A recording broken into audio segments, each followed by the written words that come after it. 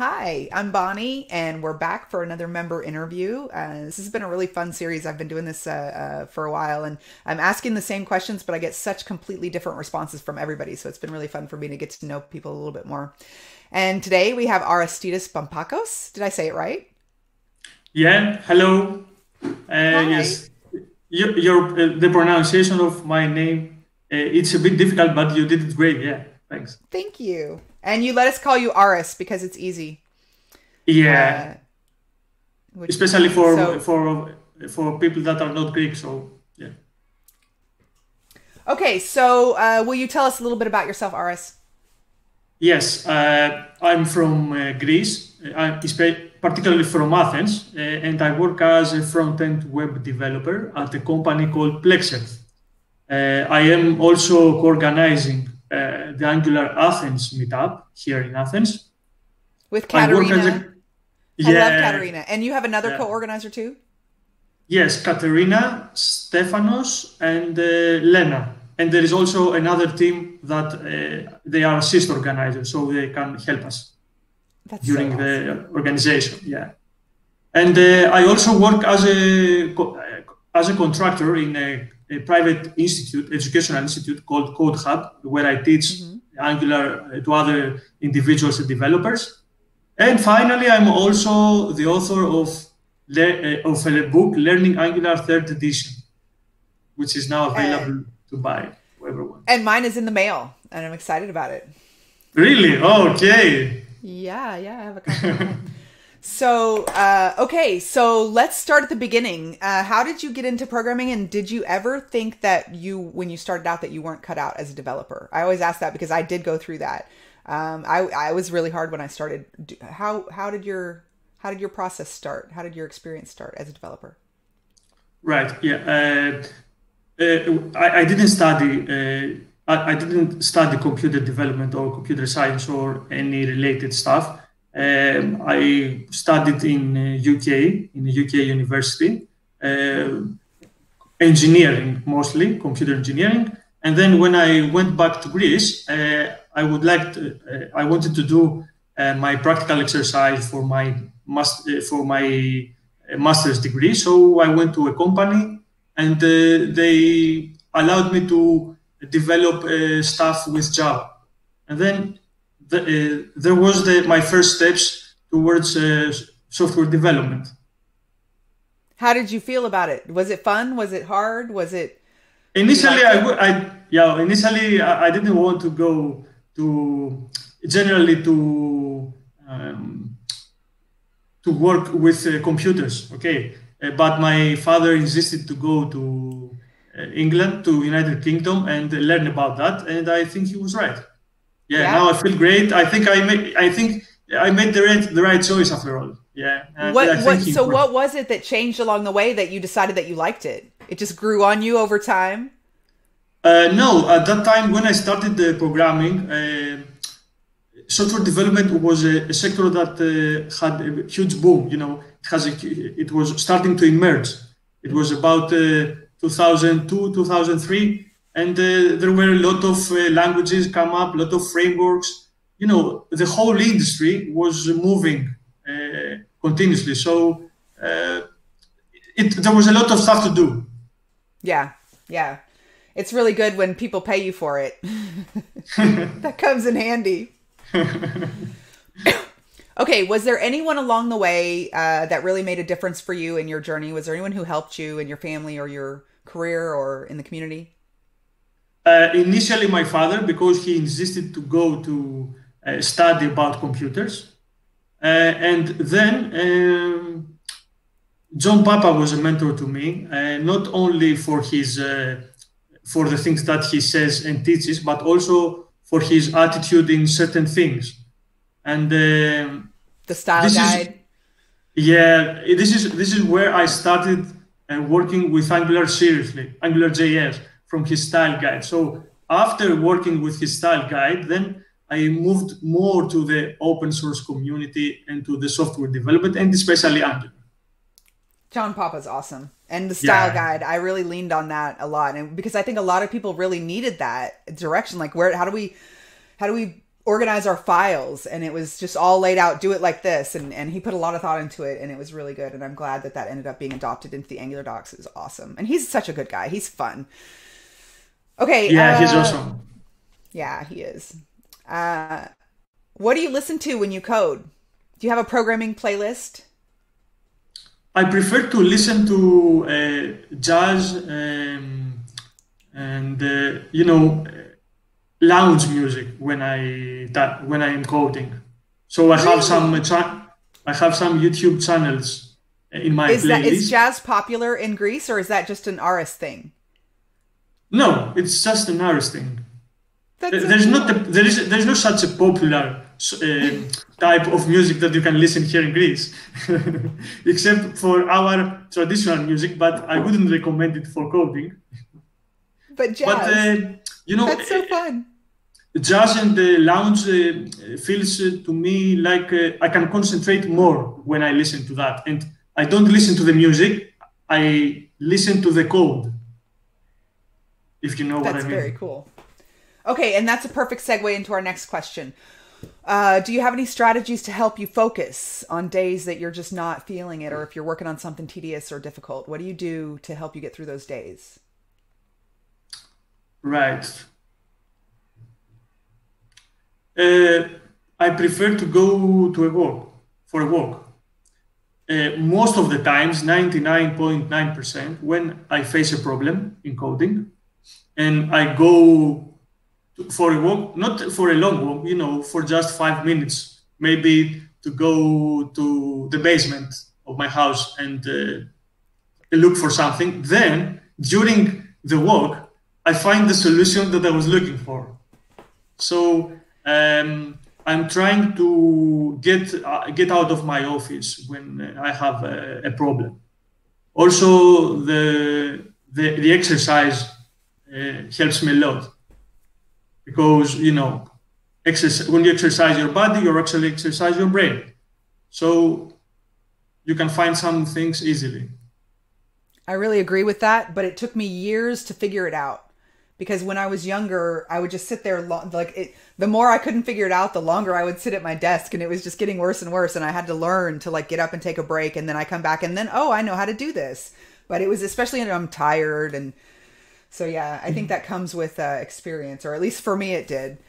It's difficult to leave your desk, especially junior developers don't want to leave the desk. They just want to solve the problem now. But yeah. Because it's about confidence, and I feel, and especially if I'm not, admitting that I'm having a problem or that I need help, and I'm just stuck on something, and it's taking longer than it should, and I would just get more and more stressed out, and I'd write more and more code, and it was just and then I'd finally just give up, and I come back the next morning, and it's 5 lines, it's done. It was not even a hard task, but I was just so in my own head. So, but yeah, it takes time to figure that out. It took time for me to figure it out. Okay, I really like going for a walk. It's so nice, fresh air. What is your experience with Angular? How did you get into Angular? When did you get into Angular? Right. When I started, I was a .NET framework developer. I didn't have any relation with Angular, but in the company that I worked for, they asked me to start a project to create a web application. So I started researching through JavaScript frameworks. Mm-hmm. I started working with Backbone JS, but then by accident, someone in my team threw the word Angular. He didn't say Angular. He said something about NG. And then I thought, I should check this out. And from that day on, I have never used another framework in my life.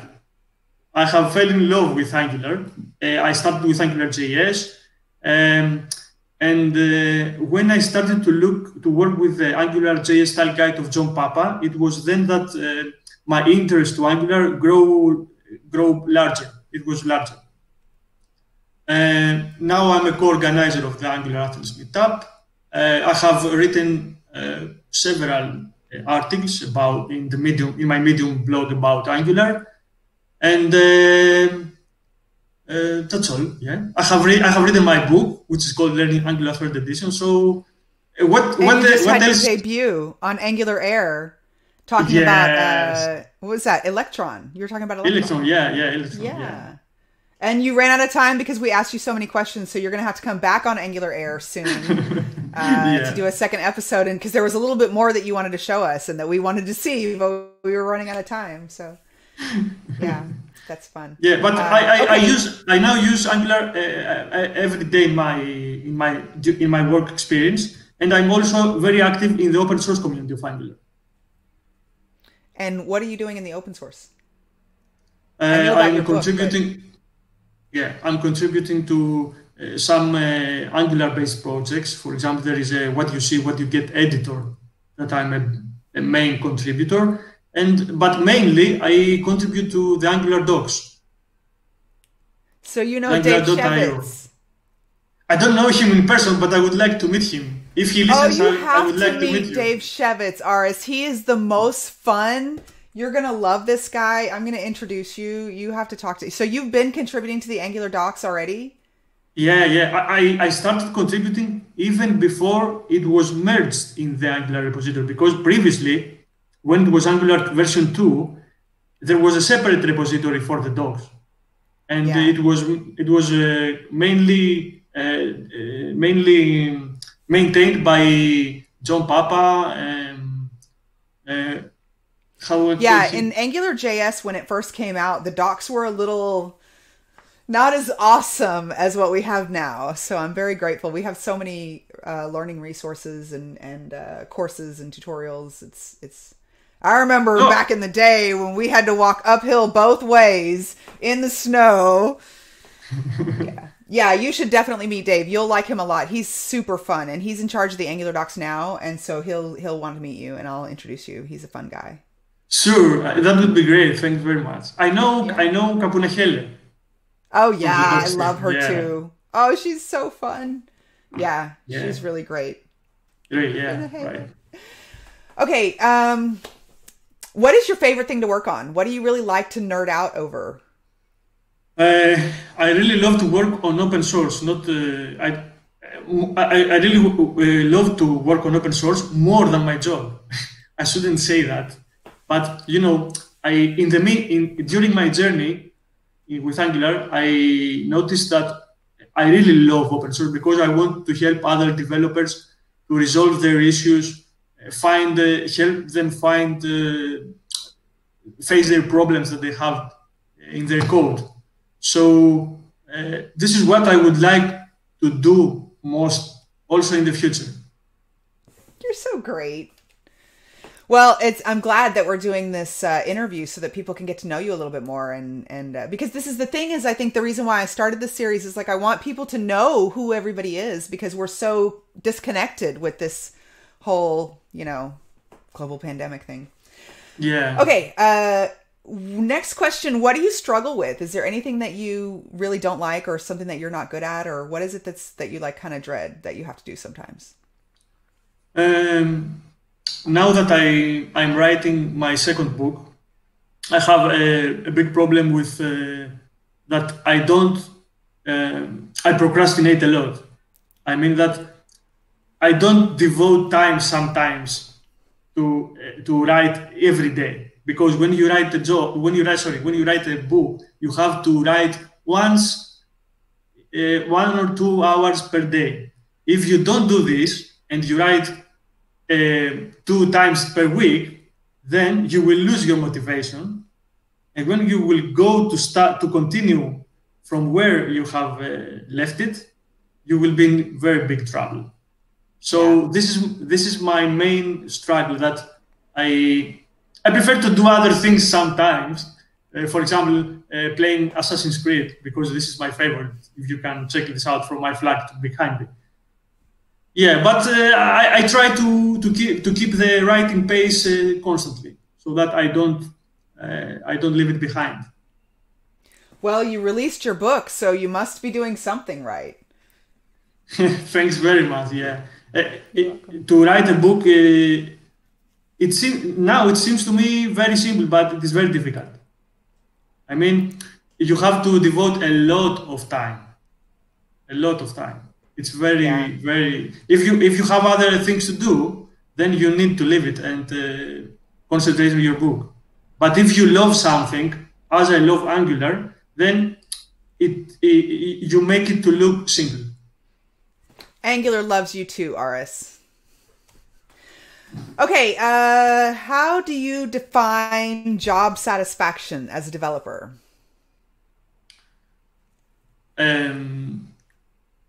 If we want to define job satisfaction in my case, I would point to the company that I work for, which is Plex Earth. This is the main reason that I have progressed so far in the Angular community in general in the open source, because when you have 1 or 2 hours per day in your job to work to something that you really love, for example, as I love to make open source contributions, then this is more satisfactory than the money that you take. Wow. Because in this case, you have to maintain a balance between your personal interests and the interest of the job. If the company leaves you space for your personal achievement, then that would be great. I mean, this is the perfect case. So they actually budget time for you to work on open source and projects in the Angular community? What do you say? What do you mean about budget? Like they have time set aside for you and you're working and then you're doing like others. They're supportive of what you're doing in the community? Yes, they are very supportive, but they don't, sometimes you have to earn some things. Okay. If you make your job well, then the company that you work for will understand this, will support this, and they will give you the time for your personal achievement, for your personal, because at the end of the day, if I succeed, then the company that I work for will succeed. This is what I always try to explain to people in the architecture course a lot, and when I'm talking to people in the community who are not like they see people up on the meetups and conference stages and on Angular Air and everything that they all there's these GDEs that we've been seeing for a long time, right? But I try to encourage, especially when I find team leads and architects who are leading their companies in Angular, that I want them to get more involved in the community and start speaking at meetups and doing stuff like that and putting out material.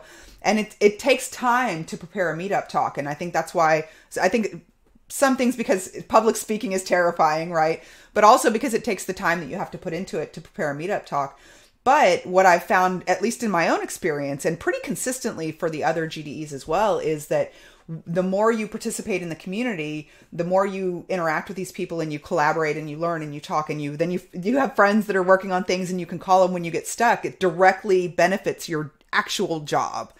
And so that's, I think, the thing that I didn't realize how much it would benefit me. I was kind of looking for somebody to help me and I was looking for a mentor. But once I started getting more involved in the community, it really did make me a better developer so much. So it really goes both ways. Yeah, I totally agree with you. This is also my motive, my motto. Absolutely. I agree with you 100%. So your company is super supportive of that. It sounds like a great place to work. Are they hiring right now? We already hired an Angular developer, so right. Currently there isn't any job opening. Yeah. That's okay, because to have a developer who's so passionate about Angular, who's actually in a company that he's happy in, that's a pretty high compliment. Yeah, I can assure you that I have turned down many large offers from That's amazing. Large companies here in Greece. All right. Well, hats off to Plex Earth. That's pretty cool. Okay, last question. What are you working on now? What does the future hold for Aris? Right now, I'm currently working on my second book, which will be called Angular Projects, and each chapter will contain a different project on how to create. It will be a different project with Angular. For example, you want to create a blog with Scala and Angular. There will be a chapter for this. You want to create a progressive web app for the weather with Angular. There will be a chapter for this. So each chapter will be a different project. except from that, I'm now setting up and configuring the Angular Athens meetup channel in the Angular Nation because we want to push it further in the community. So we think that Angular Nation is a big chance for us to promote the job that we do here in the Athens meetup. So currently I'm setting and configuring this to be ready to accept our members. And so you asked me a really good question the other day because your meetups are not in English, right? Or some of them or none of them? Some of them are in English, some of them in Greek. And you know, so inside the channel will be English and Greek, whatever people want to speak, right? Yeah, you know, Greek people, Greek developers are not very comfortable with English. Yeah. For example, when we have awesome. a guest for an English, when we have a guest and we'll talk and we'll make a talk in English, we don't have so many people in the talk as we do with Greek speakers. And I think it is reasonable because, you know, not all developers are comfortable with English. They want to do it in their own native language. It's especially difficult learning Angular and learning English at the same time. I've heard that a lot. Yeah. I haven't think of it to learn English and Angular together. I mean, you know, sometimes we take some things for granted. For example, I think that all people know English, but this is not the case. Yeah. Not at all. Right. And even if you do know English, some of the tutorials are getting kind of advanced. And so if you have access to tutorials, or especially if you can ask questions in your own native language to someone who speaks your own native language, it's like, yes, this is one of the reasons why I've been like so encouraging. Like we have a Portuguese channel, we have a Hindi channel. And so I want people to like be able to, you know, as long as we have a host who's willing to help, who's an expert like you, which is why we can do stuff like that. I think it's great. You know, and there is also another question that I have with the language thing. Mm-hmm. I have seen that many libraries, Angular libraries, have their documentation in different languages, and I'm thinking, how should we benefit if we maintain a Greek version, for example, of the Angular.io? I mean, you can't really translate good the English text to Greek and maintain also the technical issues, if you know what I mean. I think that as the leader of the Angular Athens group, that this is such a good conversation for you because you're not the only one who's having this experience. And so the more you have to meet Dave Shevitz, who's in charge of the Angular docs, because he's such a great guy. And he's really looking to the community for help with stuff like this because he's just one guy, right? And he has Kapuna Hele, but they can't do it all. And so they're really so supportive of, they want that, access to the community, which is why I started Angular Nation, because I'm just trying to make this a place where people can go. And so if anyone's interested in this channel, it's free. It's free to join Angular Nation. It's free to join this channel. And it will always be free, right? Yeah, of course. Always free, yeah. Okay. Yeah. So, go ahead. But one last question. But I don't see do you see any benefit if you translate the Angular.io in Netherlands, for example, in the language that they speak in Netherlands? I got very lucky in the Netherlands because almost all the Dutch people speak English because they learn it in school, and they also speak German and French, I think. So yeah, that's different because we're spoiled because they're, we pretty much take it for granted. But there are a lot of countries where they don't learn English in school, so it is an issue for a lot of people. Can you transfer the translation exactly as it's supposed to be? This is the problem, There are some, I believe there are some translations of, there's like, I use Google Translate a lot, but when you get into technical stuff, it's really difficult. So I know that there have been other GDEs that are helping in the community. So basically, we find somebody in that native language, and if you can try to ideally, if you have an automatic translation service, that would be the best thing because you don't want somebody to have to go through and do it manually. But then even if you had an automatic service, you would want to have a native speaker go through and review it and probably discuss and just to clean it up, because otherwise it'll get confusing. Because I know, like, I just use Google Translate because I'm still learning ik leer Nederlands spreken. I'm trying to learn Dutch, and sometimes the translations are a little wonky. So I think it would still take a native speaker, but I think it would be really great to have that discussion because there's so many other people that in other languages that this is going on with. So I'm going to introduce you to Dave Shevitz, and you're going to love him. He's a nice guy. Try to translate dependency injection in Greek. Oh man. Right? Yeah. Yeah. There is not such a word. There is not such a translation. Yeah. Well, we have to start having these conversations more. I think it's going to be really helpful. He's going to love you, and I think that the Angular community, and especially the Greek Angular community, is very lucky to have you. I think you're awesome, and I haven't known you very long, but I'm really glad that we crossed paths. So I thank Jeffrey Bosch over the Dutch Angular group, because I saw you on the Dutch Angular group and talked to you, and I think you're really cool. And please tell Katerina that I said hello, because I love Katerina. And thank you so much for doing this. I hope to talk to you again soon and often. And I am going to let you know as soon as your book arrives in my mailbox. Thanks very much for this opportunity, Bonnie. I really enjoyed it. And it was a pleasure to talk about how I would get started and also about Angular. It was fun. Okay, I'll talk to you soon. Thank you. Thank you. Bye. Bye.